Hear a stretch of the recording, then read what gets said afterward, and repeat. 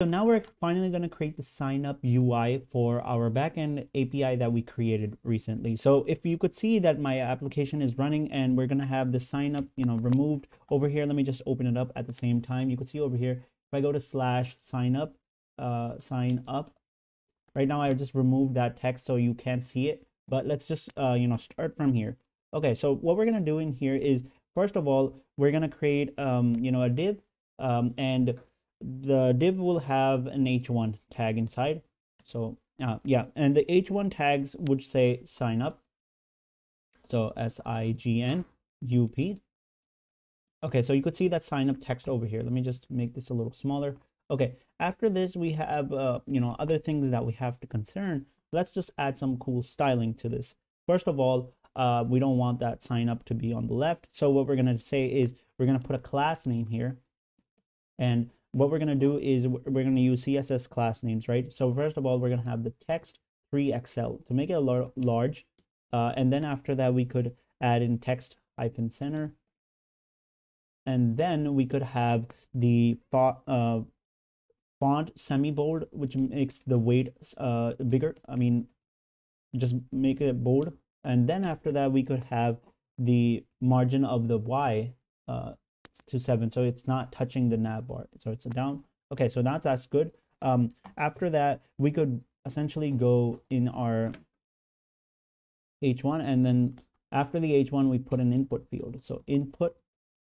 Okay, so the input field will essentially have some of the following things. We actually need a type, which would be text, right? And then we'll have a placeholder, and the placeholder, okay, it just filled up everything for me, but I actually don't need all of this stuff. So okay, so the placeholder would be called username exactly. So that's right. But after that,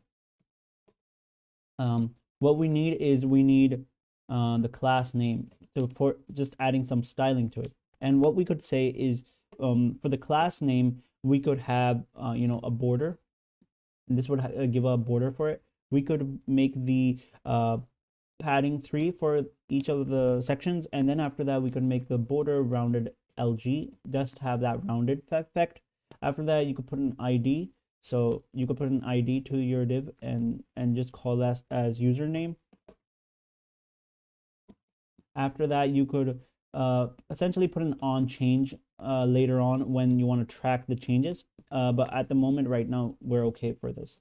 So we have this input field for the username. Same goes for the other things, like suppose we have now the username, we need 2 more, so we're on Alt Shift and down. Okay, so what you could see over here is we have text, but this one would be email, and the placeholder would be called email, and the class name is okay, and the ID would be called email as well. Same thing goes for the last one, which is password. The type would be password, and then the placeholder would be called password, so over here. And then the the styling is okay. The ID over here would be called password again, so over here, password. Okay, good. So now we're done with that. You can see right now, they're essentially if I essentially bring it like this, and in the mobile design view, if I scroll out like this, so you can see that they're like this, and then if I make them smaller, they're just going to go down. But actually I want them in a better fashion. So for that particular case, you just add a class name in here. Okay, and that is going to be, first of all, we're going to put a padding 3 from the top. So right now, if you could see, class name, and we have padding 3 from the top. All right, after that we have a maximum width of LG, and this means, like, the input fields, the max width for the input fields would be large. After that, we want them as centered, so margin X would be auto, and this would consist them in the center. You can see right now they're in the center. Okay, so that's perfect. But the thing that we have to think of is the input fields. And actually what we have is that these three input fields have to be within a form, and that's how they will be submitted, correct? So we'll put up a form in here. So we'll put a form, and this form should be closed here, form tag, like here, right here. Okay, so let me just put it over here. Okay, like that. Okay, so now that we have the form tag closed, we could essentially style this form. So we have class name, and remember, like I said, I want it to be centered. So essentially you could make the forms class name flex.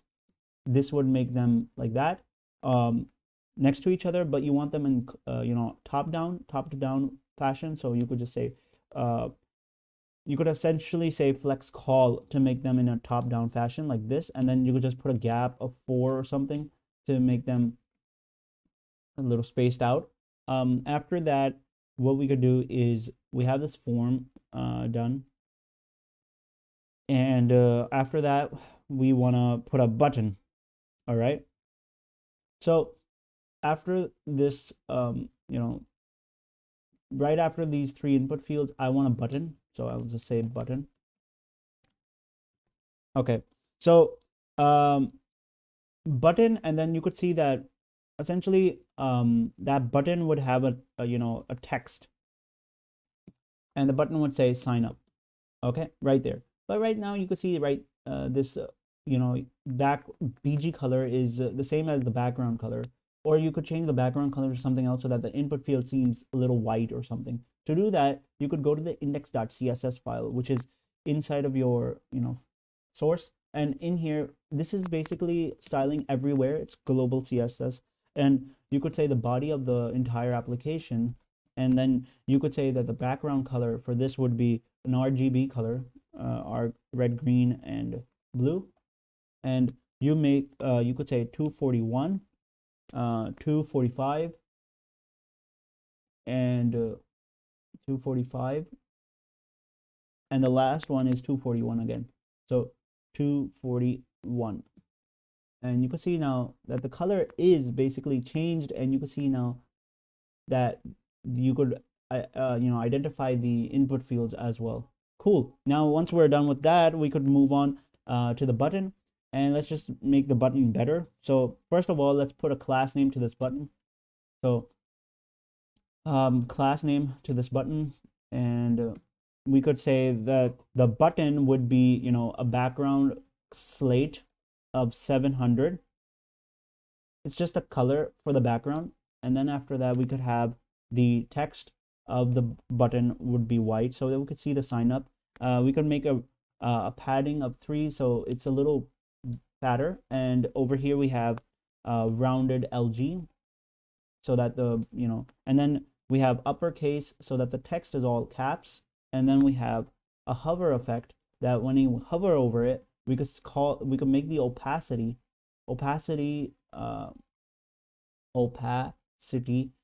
could make the opacity change by 95%. So you could see that hover over it, there's a little slight change in the opacity, and if you make it disabled, you could change the opacity to 80%. Now you can't see this once it's disabled, but if I set this like over here, if I set this as disabled,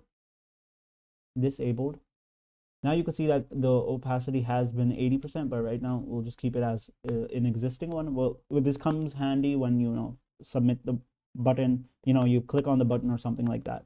So the button is created. Okay, so this is all part of the form. Remember, we could just use a format document, and it just makes it more cleaner, organized. Right after the form tag, you actually need to have another div. So essentially this div is going to be for those people who already have an account. I mean, yeah. So what are you going to do is you have its own class name field.